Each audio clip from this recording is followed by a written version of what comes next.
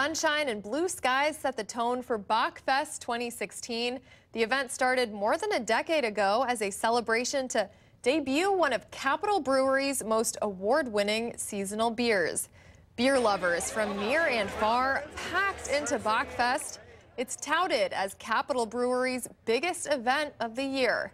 And there's pretty good reason for that. About 2,500 people attend the event, but it wasn't always this popular.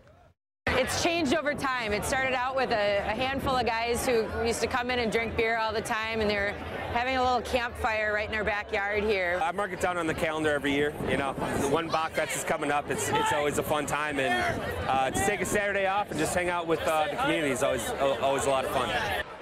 Capital has been celebrating the annual release of 6-time Platinum Award-winning blonde Doppelbock for 19 years, and the event has grown to become a favorite for beer lovers across the country.